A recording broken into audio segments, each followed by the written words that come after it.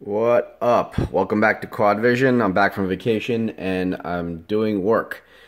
So here's what the quad looks like right now. I'm getting a better antenna. This is just the only RPSMA thing I have lying around at the moment. Everything's wired up.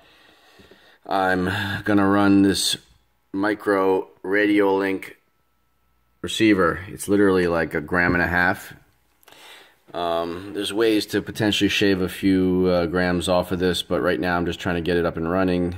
Make sure that this all-in-one FlyTower F4 board works, because there's so many people having trouble with it. If it works, I will be so relieved.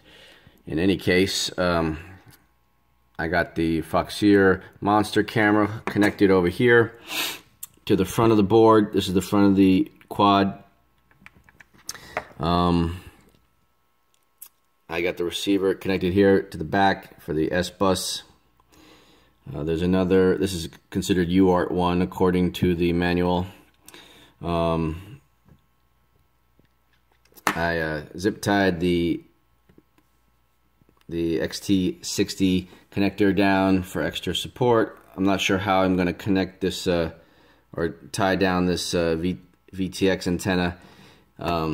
The cable is ridiculously long. I might have to shorten that. In any case, that's what it's looking like thus far. I'm going to put it together, test it out, take it out for a mating very soon, and I will share. Thank you. Peace.